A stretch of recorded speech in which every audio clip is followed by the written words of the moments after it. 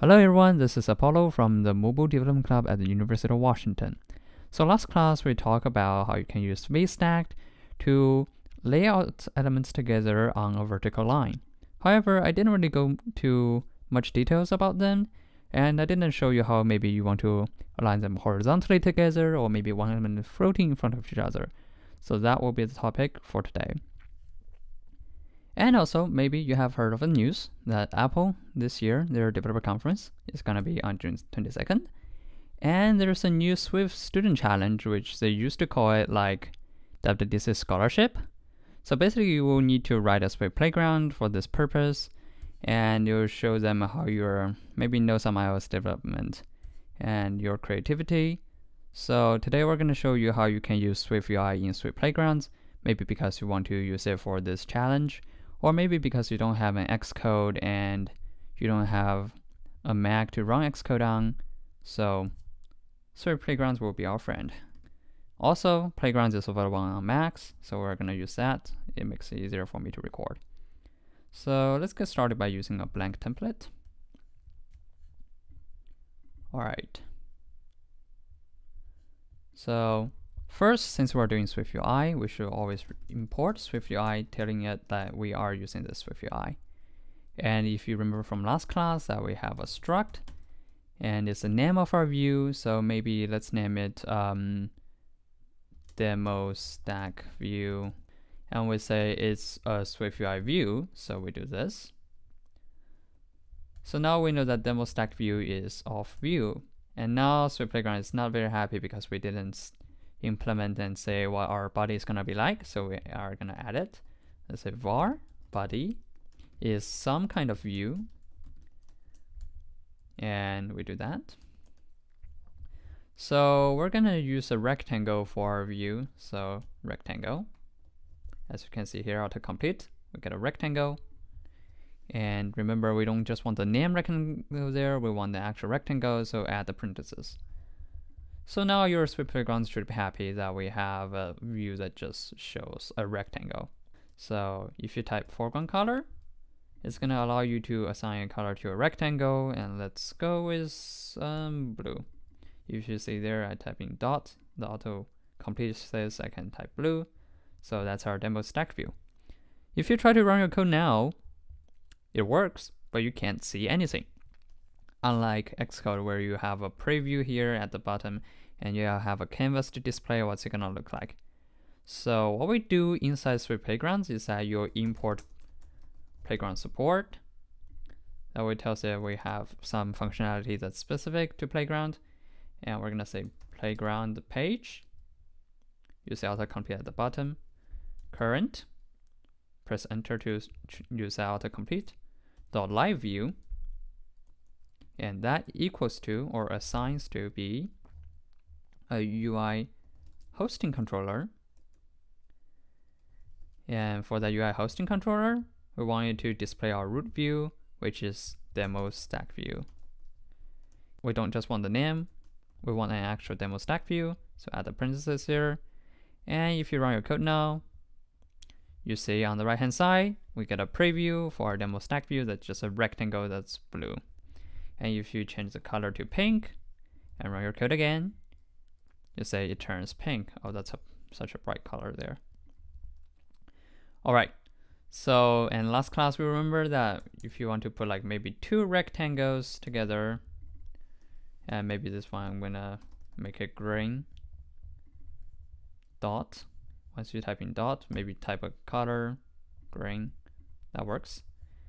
Now Swift Playgrounds is again also not happy because you should only return a single view from the body. And last class we learned that we can use VStack. Use VStack to arrange these two together. And an interesting feature inside Swift Playgrounds is that you can hover on it and drag to include our rectangles inside.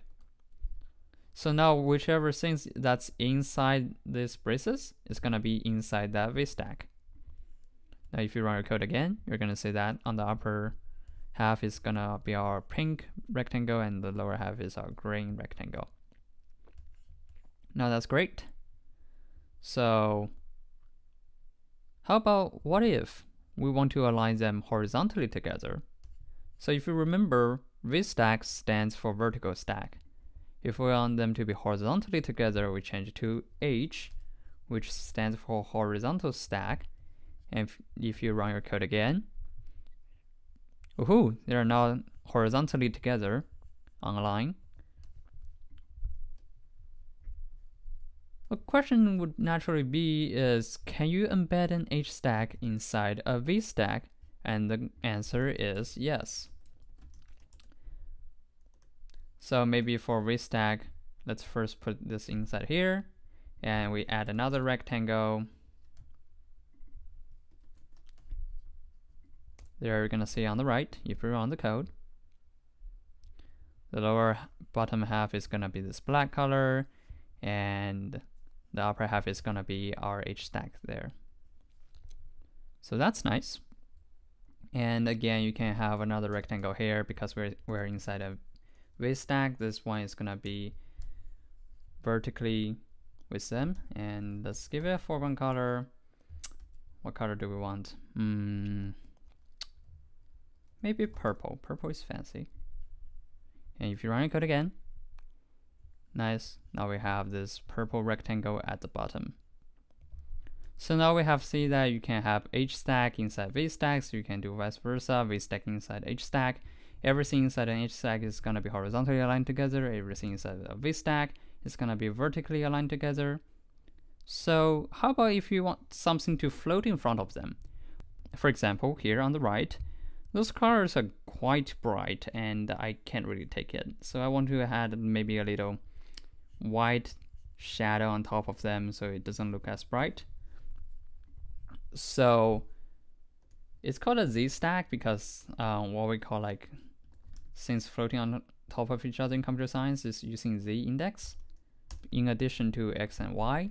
So this stack is describing like how close to you on the screen it is and how maybe far back in the screen. And just like previously, you can drag this to include the entire VStack inside. And let's add another rectangle and of white color, foreground color, white.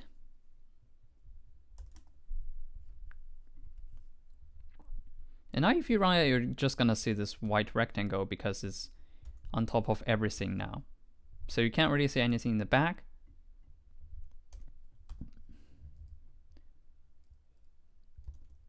So what I remember correctly is that we have this opacity modifier. Remember this dot opacity, dot foreground color, just modifiers, modifying the view rectangle to give us a little customization there. Maybe let's say 0.7, let's give it a try. So now you can see through and the background colors are not as popping out as they used to be. So now this stack is great. It allows you to align stuff in front of each other. And maybe we can even use another, how about VStack here? It allows us to use two rectangles. Maybe the upper half I want to be white shadowed. Color, the lower half will be black. And if you run our code, we're gonna see, okay, that bottom half doesn't really do anything, but okay, maybe the opacity is too low. Oh, now you see the lower half is dimmed. And all right, so basically that's how you would use a stack view. So if you want to align something horizontally together, you will be using HStack. And if you want something to be vertically together, use VStack. And if you want the views to be like in front of each other, you'll use ZStack.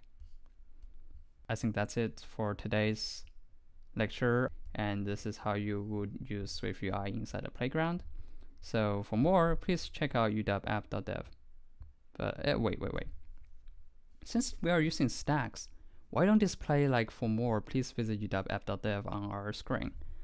So I like the upper half here, so maybe I just display like our text.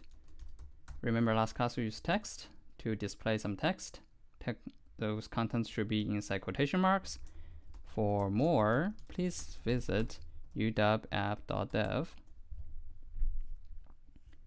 And if we refresh, doesn't do quite what we want to do here, because this text, if I add a foreground color to be white, you'll see that the text is gonna be white and it appears in here. But I want it to be upper here with this white background, so I'll need to put them in another ZStack here, so it floats in front of that. Oh, that's too much. All right, there we go. So now if we run our code again, so this is the difference. You do need to run your code again and again. And I don't want the foreground color to be white. Maybe I want a larger font size. Font. Says it's font. And we want the large title kind of font. So if you run again, you'll see it becomes larger and become black again because I changed the foreground color back. But now I really want this uw-app.dev to, have a bold font size. I could go ahead and maybe use like formatted string, but what I just do here is use another text and apply a modifier to modify the font weight, which changes how heavy it is, and we're gonna say bold.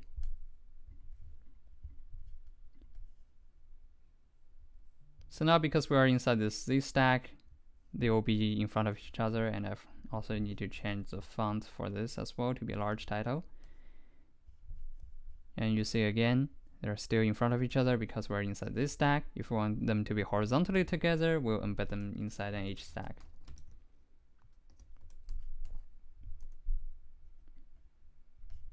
And drag it to be here. And if we run again, it shows what we want here. For more, please visit uw-app.dev. So that is pretty much our class for today, or section for today.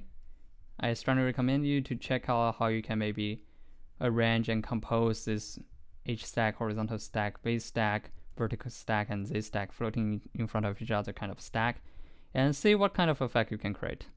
And again, for more, please visit uw-app.dev.